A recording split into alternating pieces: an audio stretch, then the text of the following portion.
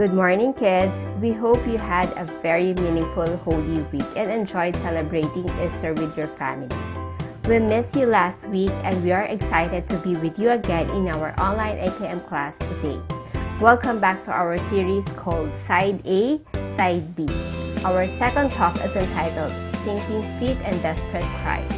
My name is Teacher Grace from Peace PICC AM session. We hope you are all safe at home with your family and looking forward to hearing our new lesson today.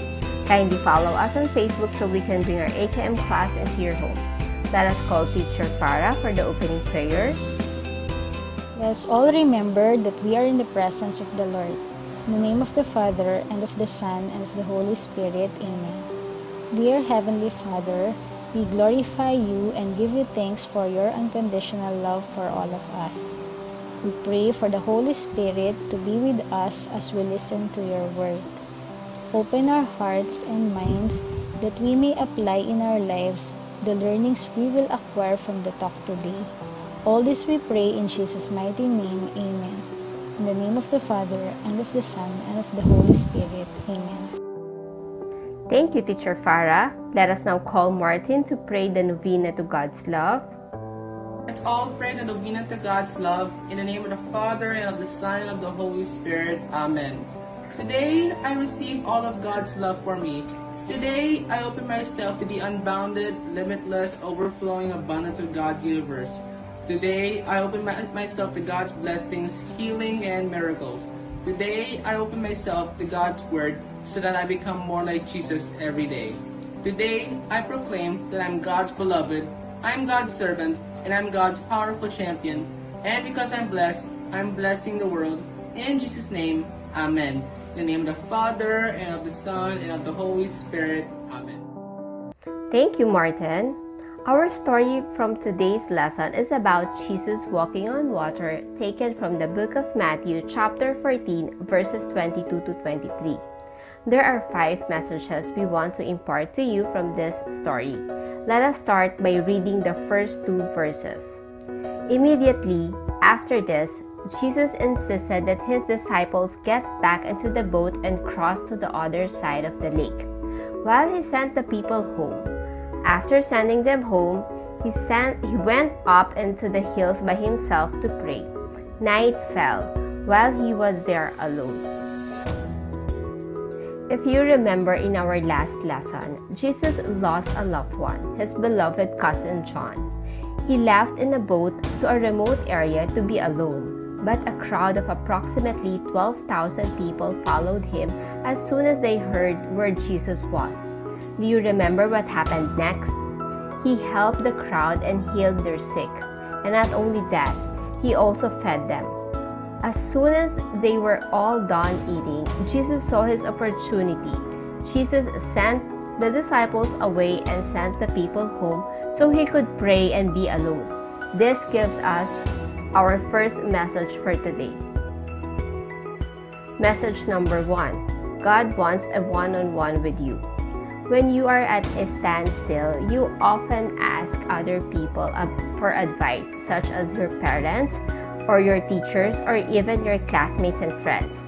Decision-making can be difficult, especially when you get different perspectives from people around you. At a certain point in your decision-making, you must stop listening to the crowd.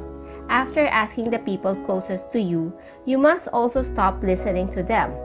Go to the inner closet of your heart and have a one-on-one meeting with God. Ask Him to speak to you and to reveal to you what He wants you to do. In the same way that Jesus went up to the hill to be alone with God, we also must do this regularly, especially when the people around us are very noisy. Message number 2. God will allow you to enter storms. In our story, Jesus asked his disciples to cross to the other side of the lake. On the way, they met a storm, which shows that Jesus deliberately sent them to the storm. Why do you think so? It is because following Jesus is not about avoiding problems, it's about transforming you. Challenges and problems actually help you become wiser and stronger. So instead of praying for an easy life, Pray for a meaningful one. Ask God to help you face the difficulties in life. Ask Him to give you strength and peace. To continue the story and give us the remaining messages, let us now call Teacher Ray. Thank you, Teacher Grace. Let's continue our story by reading through verses 24 to 31. Meanwhile, the disciples were in trouble far away from land, for a strong wind had risen, and they were fighting heavy waves. About 3 o'clock in the morning, Jesus came toward them, walking on the water. When the disciples saw him walking on the water, they were terrified. In their fear, they cried out, "It's a ghost!" But Jesus spoke to them at once. "Don't be afraid," he said. "Take courage, I am here." Then Peter called to him, "Lord, if it's really you, tell me to come to you, walking on the water." "Yes, come," Jesus said. So Peter went over the side of the boat and walked on the water towards Jesus. But when he saw the strong wind and the waves, he was terrified and began to sink. "Save me, Lord!" he shouted. Jesus immediately reached out and grabbed him. "You have so little faith," Jesus said. "Why did you doubt me?" Message number 3, God's timing is perfect. The original Greek translation for verse 25 literally says, "At the fourth watch of the night." The ancients divided nighttime into 4 parts or 4 watches.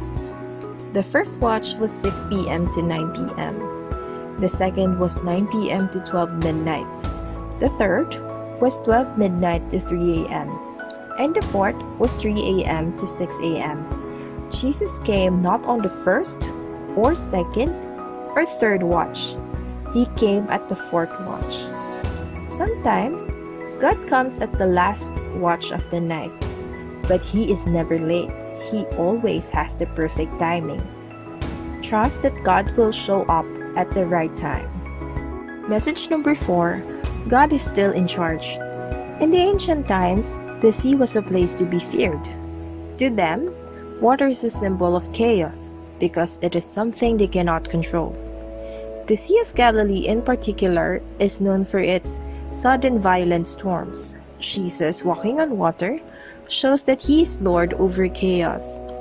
In our story, both Jesus and Peter walked on water. Peter got out of the boat and began walking towards Jesus. Then Peter started looking around and noticing all of the waves and wind. He stopped thinking about Jesus and started thinking about the water. Then Peter began to sink in the water. You have a choice. You can look at the wind and the waves around you, or you can look at Jesus in front of you. If you look at the discouraging circumstances around you, you're going to sink. Are you worried that the bad things that are happening around you will not end? Do not be afraid.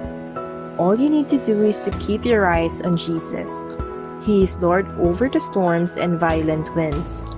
Trust that God always has a purpose for this, and something good will always come out of it. Message number 5, God will rescue you. This is also our big message for today. God will rescue you. The main message of our story today is that even if you lose sight of Jesus, even if you get distracted by the winds and waves, and if you lose your faith, and if you fail, God will rescue you. This story is primarily not about how strong our faith should be, but about how strong God's love for us already is, no matter what happens.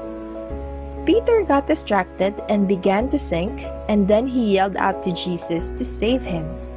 Despite Peter being doubtful of Jesus' power, Jesus still reached down to catch him. Do you have faith in Jesus? He will rescue you when you lack faith. If you lack faith, pray for it. God will rescue you by giving you faith. God will also rescue you when you fail Him. Faith is a relationship. It is a journey full of ups and downs. Sometimes you're up, like when Peter walked on water. but sometimes you're down, like when Peter sank in the water. And God will rescue you. Let's now call Teacher Farah for the activity. Hi kids, good morning. Welcome to AKM 10 to 12 Kids Activity Online. This is Teacher Farah to explain to you our activity, which is the portable prayer box. We learned from the talk today that God wants to have a one-on-one intimate time with us. This is our prayer time with God, either in verbal or written form. We can connect with God through our written prayers in the prayer box. Think of it as a mailbox to God. Using an old box, Altoid tin, any drawer or ball. All you need to do is decorate it in a way that suits you. Then add a small pad and paper inside to house your thoughts, wishes, and prayers. Here are the materials we will need.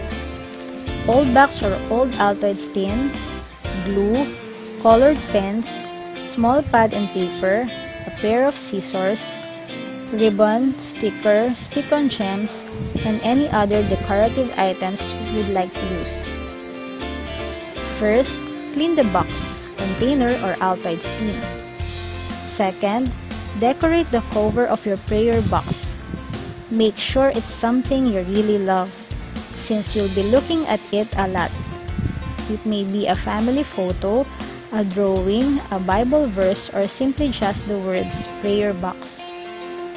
Third, glue a prayer, a poem, or a Bible verse inside.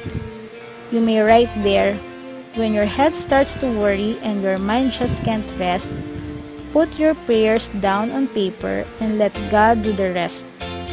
Or, call upon me and pray to me and I will hear you. Jeremiah chapter 29 verse 12. Fourth, add some string, ribbon, stickers, or glitter to complete the prayer box. Be creative and artistic. Finally, put a pen and some paper into the box, ready to write down what you're praying for. We would love to see you and your work. Please take a photo of you holding what you made and post it in the comment section of our Facebook page. Thank you for joining us today. We hope to see you again next Sunday. God bless. In the name of the Father, and of the Son, and of the Holy Spirit. Amen. Dear Heavenly Father, thank you for touching our hearts with today's lesson. We commit to have a one-on-one intimate time with you every day, no matter how busy our schedule is. We pray for a meaningful life, a life of selflessness, surrender, and sacrifice. Thank you for taking charge in our lives during this storm, for your timing is always perfect. We pray for the healing of the sick, most especially those infected with the COVID-19 virus. We truly believe that you will always rescue us, Lord. All this we pray in Jesus' mighty name. Amen. In the name of the Father, and of the Son, and of the Holy Spirit. Amen.